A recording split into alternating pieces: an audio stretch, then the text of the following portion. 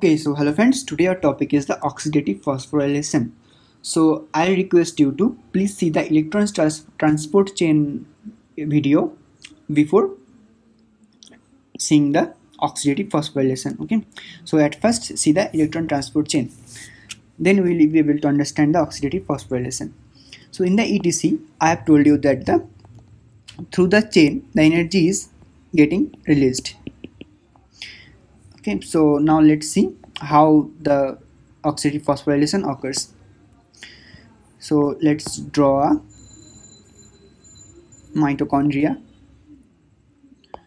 So let's take this is the mitochondria, okay, and this is the inner membrane. This is the inner membrane of the mitochondria, and we also have a outer membrane in the mitochondria. Okay, so this is the outer membrane.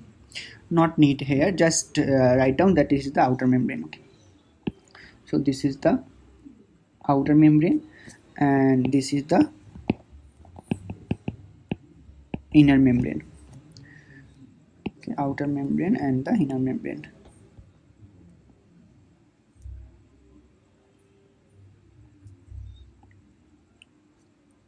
So now in the inner membrane there is presence of the ETC, that is the complex 1.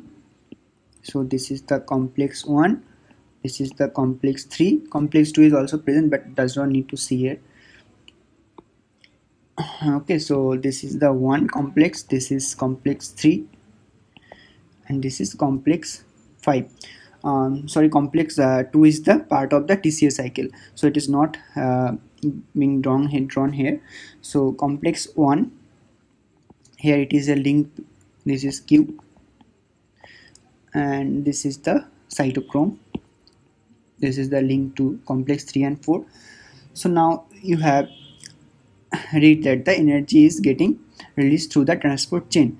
Now as a result of release of energy, there is presence hydrogen present in the matrix will be released to the intermembrane space. So hydrogen will be present here, so hydrogen will be there. Through the reaction this will happen. Now here another complex is present. Okay, this is called complex 5 or the ATP synthase complex, ATP synthetase complex. Okay, this is complex 5.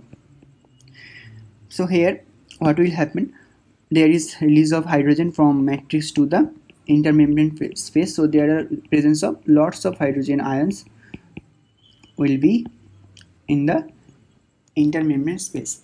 So as a result a proton gradient formation will occur. So now the proton will try to come back to the as a storage of lots of protons, they will try to come back to the matrix, and there it is a channel is present which is called ATP synthetase complex and it contains F0 and F1.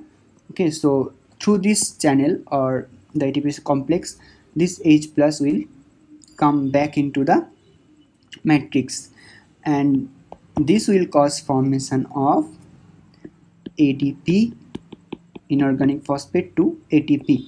I have told you earlier in the electron transport chain that the electron transport chain release energy which will cause formation of ATP from ADP plus inorganic phosphate. So it is not directly releasing energy and which is helping, it is releasing energy which is cause transfer of hydrogen to the matrix to the intermembrane space, and lots of collection will occur and then it will come back to the matrix and this will cause formation of ATP from ADP and inorganic phosphate. So this is the oxidative phosphorylation. So I hope you have understood the full concept. So guys, if you like this video then please do not forget to hit the like button and please do subscribe my channel. Thank you.